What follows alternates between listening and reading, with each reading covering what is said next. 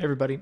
Today I want to talk about some really common mistakes that I see advertisers make that honestly they ruin their Google search ads with these, they ruin their Facebook ads with these, they ruin their TikTok ads with these. Primarily I'm going to be talking about Google search today, but really these apply to all advertisers, and these are just 3 mistakes. So if you can rein in these 3 mistakes in your own advertising, you're going to be ahead of 90% of the other people that you're competing against, and you're going to get way better results. So first, I'll just cover. So just to get into my background a bit, I've done 10 million in ad spend for real revenue-focused brands, 100 million generated over a 10-year career.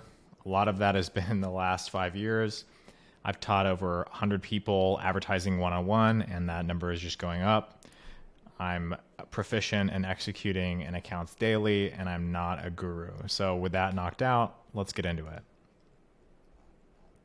So common advertiser headaches: poor return on ad spend, low volume, and really tedious and frustrating workflows, right? So these are 3 things that people get into a lot of issues with. They're struggling to reach the customers. When they are reaching the customers, they're not convincing them. And whenever they have to go back to the drawing board because they're not getting any sales, they don't have a good process for generating better copy, better creative, anything that really lands, right? So you're stuck on this really bad treadmill, basically. So if you can fix the following mistakes, you're going to save time, improve your sales, and ultimately earn more revenue, whether that's for your personal brand, whether that's for your startup, or whether that's for, a corporation or company that you're working for. The following mistakes, again, can cause bad CTR, low ad relevance, and poor quality score. And if you're any familiar with my videos, you'll know that these are the huge things that impact your quality score and overall impact whether or not someone's going to buy from your ad, let alone even click on it. So all of these lead to really expensive conversions. Ultimately, Google Ads is a game where the goal is to delight people with your ads, website, and your product. That whole journey should be totally seamless, and ultimately, it's about the user. It's not about your product, right? People think about this the wrong way all of the time, and a lot of marketers think about it in the wrong way, that we're shoving our product forward at the user. No, the user is looking for something, and we have to convince them that their needs are going to be fit by our product, solving their problems. It's all about solving their problems. It's not about us. It's about them. A 10 out of 10 quality score comes as a result of doing all of those things really well in a delightful way, not the other way around. It also comes from doing things differently than everybody else that's following the quote-unquote best practices. A really good way to think about Google Ads and advertising in general is if you see all of the other advertisers looking right and saying that looking right is a best practice, chances are you're going to get really good results by looking left. So ultimately, let me adjust this here. Your goal is to get here. If you are advertising in Google, this is percentage increase or decrease in cost per click at each level of quality score. Most people I talk to and most people in the comment sections are somewhere in this 3 out of 10, 4 out of 10, 5 out of 10 range, maybe even 2 out of 10 where your ads aren't even serving. And your goal is to get into this promised land of 7 out of 10 or above, ideally 10 out of 10. To do that, you need to make sure everything is super locked in and you're not making any of the 3 mistakes that I'm about to get into. It's all about this idea. Those who think less about making a quick sale and more about helping people make the most money. Now think about that quote for a little bit, because ultimately, if you're thinking about making a quick buck or you're up against the wall and you need to make a really fast sale because you're trying to hit a monthly KPI, an OKR, a personal objective, right? Maybe you're drop shipping and you've only got a day or 2 of ad spend. it's going to be really difficult for you to serve that user, serve that person in the best way, because you're thinking about it from the perspective of what you want and what you need to achieve, and less about what they want and what they're trying to achieve. So people that think about helping other people and message accordingly typically make the most money. I agree with this quote. I've seen this personally. I would say this is something to really think about. So let's get into mistake number 1. And if you're not a Google search advertiser and you're still at this point in the video, 1, thanks. But 2, think about, this could be anything. This could be Facebook ad manager, right? This could be TikTok. This could be LinkedIn. I hope it's not Twitter, but it could be Twitter, right? But let's just assume it's Google Ads account. The solution here is that you need to care about the searcher's needs instead of your own. This is something we've already harped on, but ultimately, if you are staring at your Google Ads account, looking at the conversions that you've got in the last 7 days, looking at what ads are performing, what ads aren't, you're probably not going to make great ads. You might make a 5 or a 10% optimization on what's already in there, what's already maybe working, or what's like barely not working, and that you take and you improve a bit. But ultimately, that's not going to take you to the next level.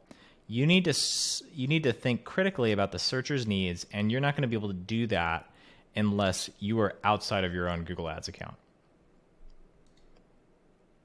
Okay, so the solution here is close the Google Ads tab and go find your users, go find your searchers, and figure out what their journey would look like in the most optimal way. Go onto Google, search the keywords, maybe look at the ads, but also look at the organic results, right? The organic results tell you almost everything you need to know, almost every time. Let's go into mistake number 2, not doing enough research before writing new ads. This is huge.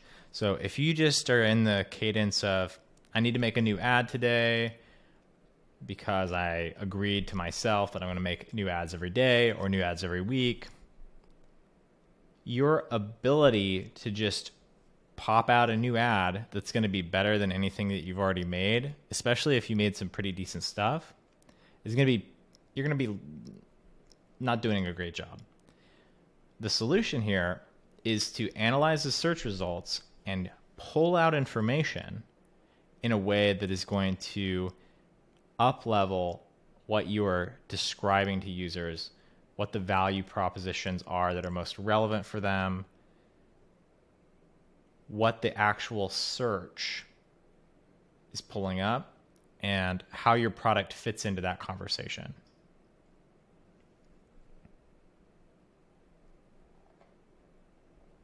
In short, the answer to number 2 is go to the search results again.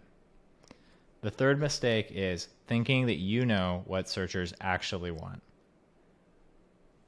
The reality here is that you always assume you know nothing.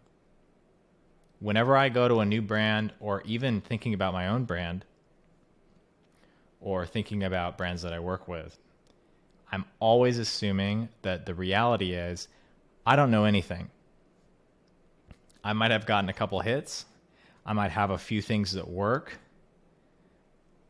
But 1, things change really fast. Consumers change fast. Expectations change fast. The world changes really fast. And if you can accept that reality that you don't always know what the right answer is, and that frequently you won't know what the right answer is, will lead you to be in a learner mindset where you can spend hours of extra and beneficial research in a market that you've already been working in for years. I work with HVAC clients all the time, and these HVAC folks are excellent at HVAC.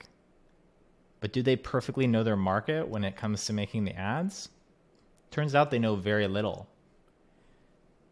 And through taking that learner mindset and working with them, we're able to really figure out for each market, for each different type of product, for each different type of need, there's a very specific set of words and the way that they're stringed together that will work 10 times, 20 times better than just going in with the best practices, quote unquote, right?